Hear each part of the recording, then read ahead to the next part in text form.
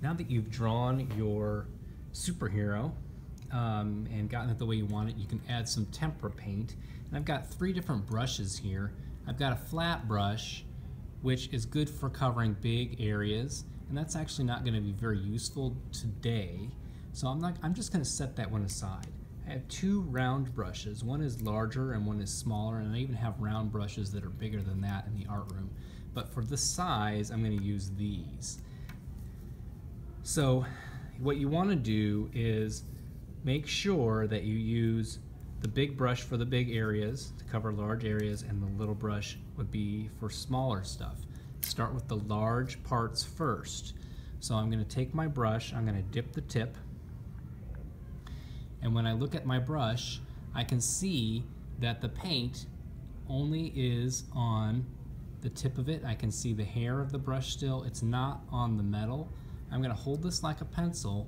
I'm going to go ahead and paint in some of these spots here.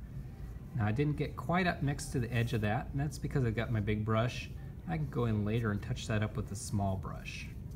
It's starting to get a little bit scratchy, so I just dip the tip again very carefully and continue along.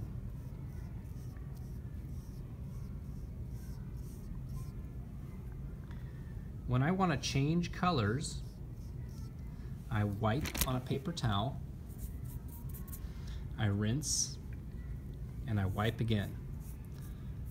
It looks like that water coming off of my paper towel is not quite clean, so I'm going to rinse some more.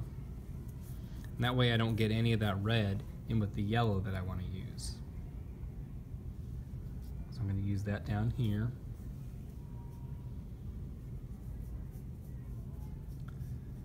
So I would go ahead and paint all of this, but I'm going to go ahead and show you what's nice about this small brush now. I can come in and really just touch up those spaces where the paper's still showing underneath.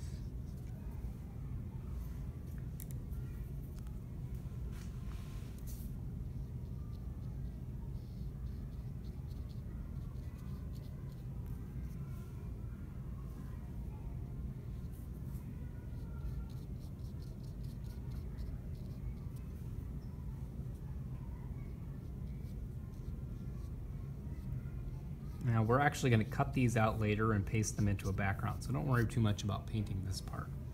So when I want to change colors, I wipe, I rinse, and I wipe.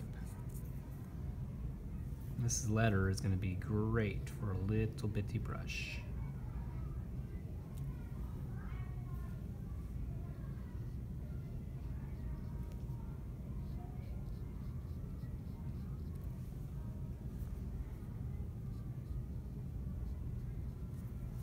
You wipe, you rinse, and you wipe.